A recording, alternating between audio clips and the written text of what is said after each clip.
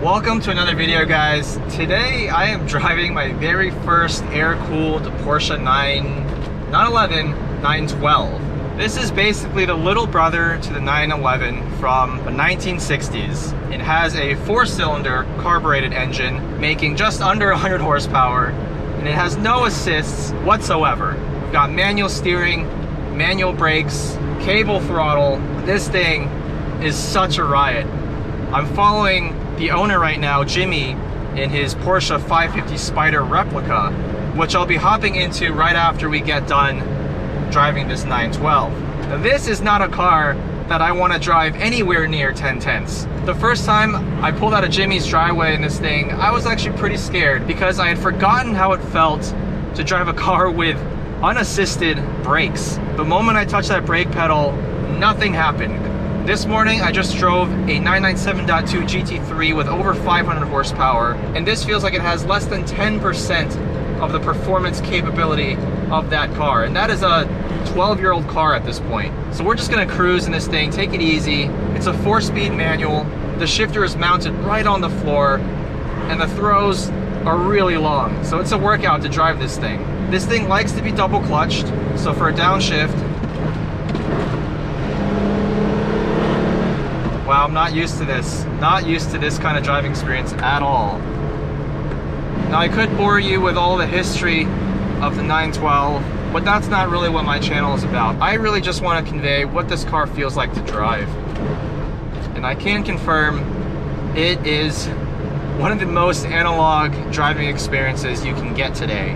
And it feels like something that should be described in history books. It doesn't feel like something I should be able to experience on the road with other modern cars. All these Teslas out here with autopilot and self-driving, and here we are in this Porsche 912 with a carbureted flat 4 engine, just having an absolute blast.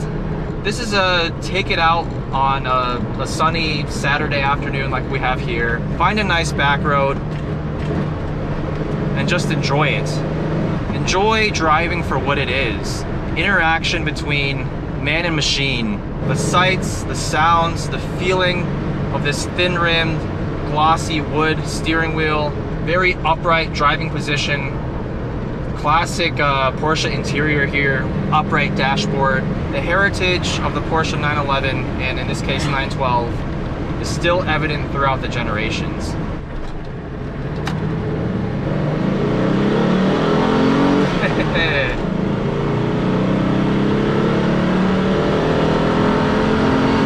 Listen to that. Sounds great for a little 4-cylinder. This thing has so much character. I am absolutely loving every second of it. This is the definition of a momentum car. Don't think about an S2000 as a momentum car or a BRZ. This is a momentum car. You have to carry speed through the corners if you want to get anywhere. Even if you just want to keep up with modern traffic, you have to actually try. Despite how raw this car is compared to more modern vehicles, it's still an actually pretty comfortable place to be. These seats are nice and soft. They don't have a ton of bolstering, but you know what? Don't really need it.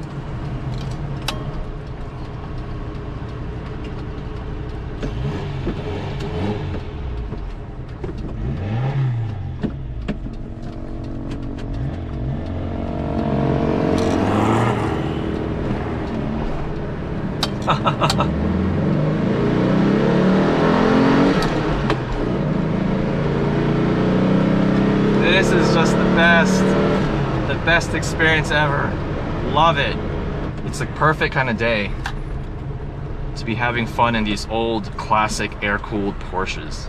I can't even imagine what an old air-cooled 911 feels like now. If any of you guys has one, please hit me up. Let me drive it. Let me experience it. Do you want to go back down in this and then come back up in that? It's a little bit of a different experience going downhill. Oh, like momentum wise? Yeah, so that's the only thing is, I don't know how you are on time. We can go back down. Yeah. You want to go back down? That? Yeah, sure.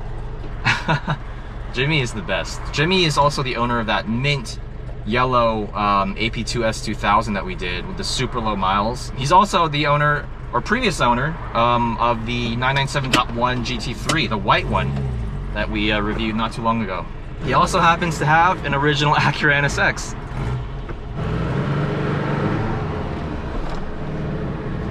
We love Jimmy.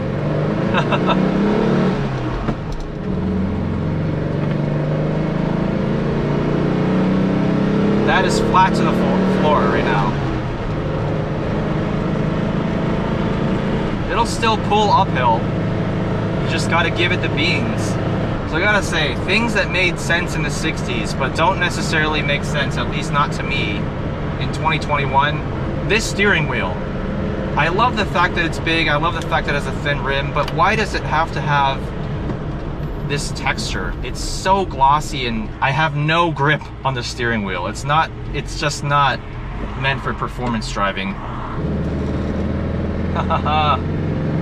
Let's go, little 4-cylinder. You can do it.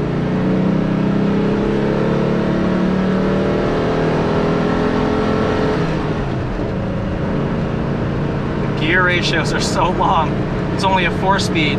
I just can't wipe this stupid grin off my face right now. We're not driving anywhere near the limit of what this car can actually do in terms of grip. But that's not really the point. It's enjoyable even at 6/10.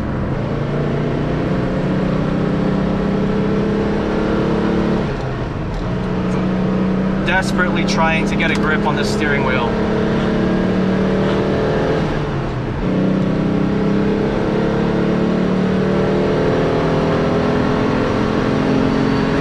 Actually pulls up top, gives you a good reason to rev it out past 5,500.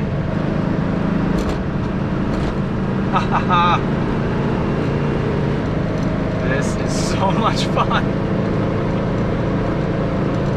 The Porsche 912. Who would have thought the underpowered 4-cylinder little brother to the original 911 could be this fun to drive? Again, I can't even imagine what a 6-cylinder version of this car would feel like. Something with even, let's say, 150 horsepower. 150 horsepower in a car like this would feel as crazy as like 500 horsepower in, like, say, a 996. Gotta get used to double clutching. It's not something I've ever had to do before. Now that I've spent some time behind the wheel of this 912, I'm actually getting the hang of it. The first 5 minutes, I felt like I was just learning to drive a car all over again. It's so different than a modern, even a modern analog sports car.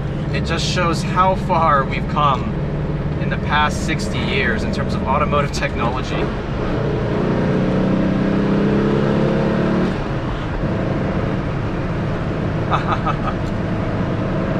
The steering wheel is just wriggling around in my hands.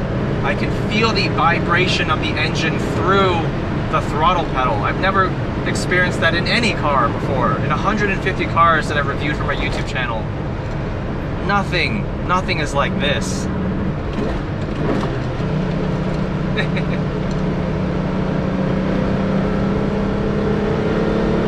It's funny, I can't quite decide where I want to put my hands when I'm cornering. The 10 and 2, I don't quite get enough leverage mid-corner because the steering does get quite heavy. So I almost want to put it here at, like, what is this, 8 and 4? Just the quirks of driving a 60-year-old sports car, I guess. Hey, that was a better downshift. I've never used a floor-mounted clutch pedal before. It's just such a weird feeling if you're used to driving modern manuals, hopping into this thing and just feeling the pedal do this. One of the lowest horsepower cars I've ever tested, and yet it's given me potentially the most thrills out of anything with less than, say, 500 horsepower. One of these days, I need to have an air-cooled Porsche. This car just embodies the essence of driving. Not necessarily to go anywhere, but just to enjoy the drive, the journey itself. What a machine. And Jimmy, by the way, has kept this thing pretty damn spotless. He mentioned he used to have a 5-speed 912 that he lowered and had a wider stance, but he said he just kind of prefers the original look and feel of this example. It's got original sand beige paint interior looks to be mostly original. It really does feel like a time capsule. All right, so we're gonna finish the last leg of this beautiful sunny drive down here in Southern California. Thank you guys for watching, and I'll see you next time.